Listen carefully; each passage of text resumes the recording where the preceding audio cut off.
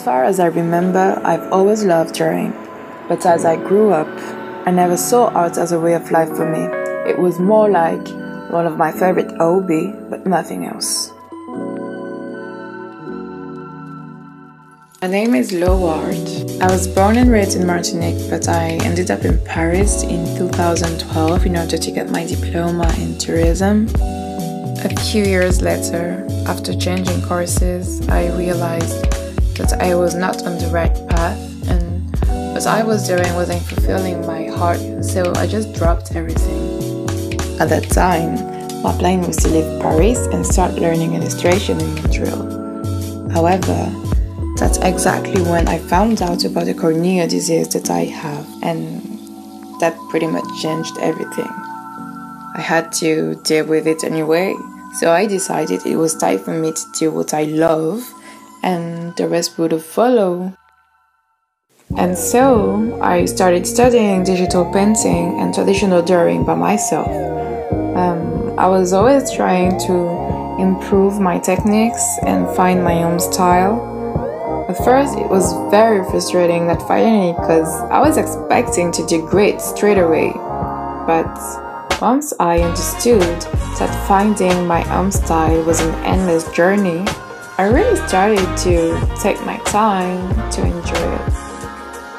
And that's how I started to give myself more time for introspection, to understand myself as a woman, as a black woman, and as an artist. That's the moment when I truly understood a part of who I was and what it meant to be a real artist. I basically had to work on the message of my art and ask myself what did I want it to say or express and show through it. A short time after that, I remember having all of those people asking me for portraits, so I seriously started considering selling my art. Next thing I know, I had my own website with an online shop. I am a solitary introvert and always been. I don't go out a lot, but when I do, I like going to the park because I really need that connection with nature. But truth is, I don't really have a life besides art.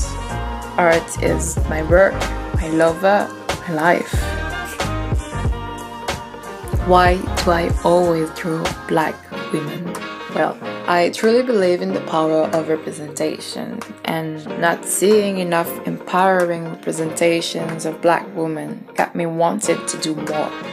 I want the women who look at my art to feel like they can be as powerful, free, beautiful, loved, and comfortable.